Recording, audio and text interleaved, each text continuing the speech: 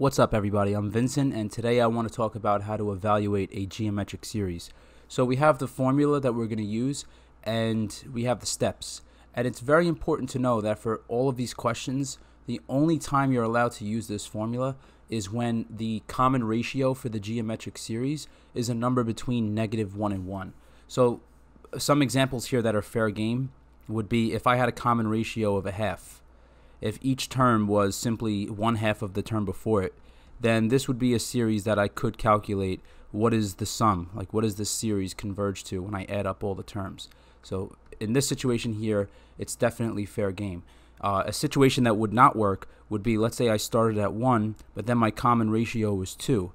So in a situation like this, the term before would be multiplied by 2 to get to the next term, and this would be something where I couldn't use the formula because this would just go off to infinity. Okay, so let's get started with the first question here. Now, we have a few terms here, and this sum is starting at k equals 0 and going to infinity. So this is a situation where we could use this formula. And the steps are to expand and write out the first few terms. And notice we can use the formula here because our common ratio is -1 over pi, which is a number between -1 and 1. So if we write out the first few terms, at k equals 0, we would have -1 to the 0 is 1, divided by pi to the 0 is 1. So we would just have the 3 here. But then the next term, we would have plus -1 to the first power, which is just -1, over pi to the first power. And notice our 3 is still going to be tagging along here. The 3 is still going to be part of it, because this constant just gets multiplied by all the terms in the sum. And then if we continue, plus 3 times, we would have -1 squared over pi squared. And if we want, we could even write the terms like this. We could say plus and write -1 over pi as a single term.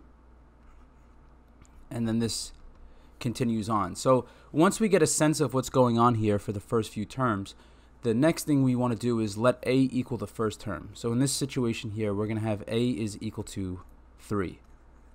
But then the common ratio, what is our R value? What is being multiplied each time to get to the next term? Well, all we're doing is multiplying each term by -1 over pi, and that brings us to the next term, so on down the series. So that gives us an R value of -1 over pi.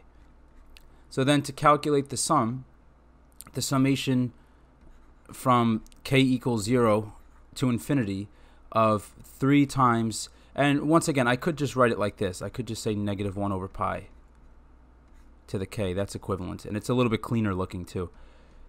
Is equal to, and now just use the formula. We have the a term is 3 divided by 1 minus r. And notice r is negative, so we're going to switch this to addition. We're going to have 1 minus -1 over pi changes to 1 plus 1 over pi. So we work this out a little bit. This part here is just pi over pi plus 1 over pi. So then we'll continue over here. We have 3 over pi plus 1 over pi. And then now we could rearrange this to 3 times pi over pi plus 1, giving us a final answer of 3 pi over pi plus 1. Okay, so this is our solution to the first question. Okay, for the second question here, we're going to use the same steps. And sometimes this will throw people off that notice this time we're starting at k equals 1, not k equals 0. But I promise you, as long as you follow these steps here, you'll be okay with evaluating a geometric series.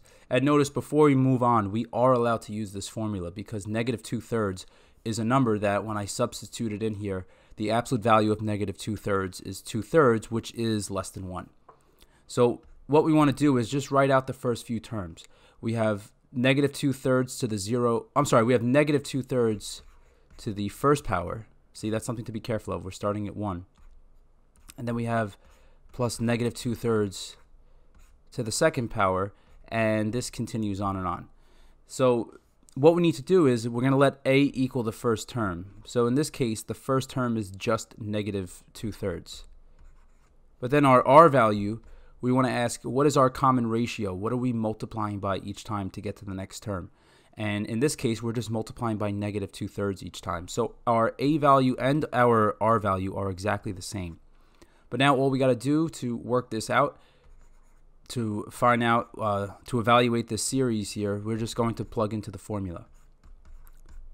So we write out the original question, and this is equal to A, which is negative 2/3, divided by 1 minus negative 2/3, which will change to 1 plus 2/3. So if we just do the arithmetic here, we've got negative 2/3 over, and this is 3 over 3 plus 2 over 3, which is 5 over 3. So then simplify, and this one here works out to negative 2 over 5. Okay, for the last question here, we have negative 0.15 to the k power, the sum from 2 to infinity. So once again, we're starting at a value that's not 0, but as long as we follow these steps here, we're going to be okay. And notice this series does fit the description of a time we can use the formula. The absolute value of negative 0.15 is 0.15, which is less than 1. So we'll start out by expanding the first few terms. We have negative 0.15 to the second power, because we're starting at k equals 2. And then we've got plus negative 0.15 to the third. And this goes on to infinity. So then what we're going to do is we're going to identify the first term. And in this case, the first term, our A value, is negative 0.15 squared. But then our R value, each time we're multiplying by negative 0.15. So all we have to do now is plug into the formula and we'll get our result.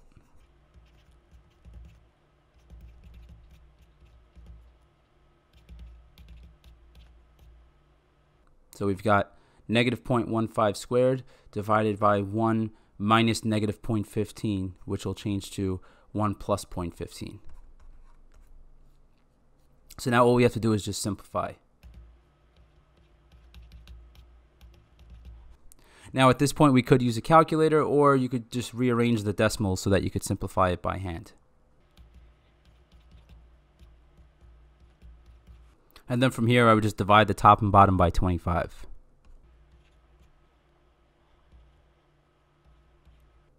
Okay, so our final answer to the last question is 9 over 460. Okay, well this is going to conclude this video on evaluating geometric series. If you found this video to be helpful, please click the like and subscribe buttons below. It'll really help me grow this channel. And if you got any requests, topics that you want me to cover in future videos, leave them in the comments section below, and thank you for watching.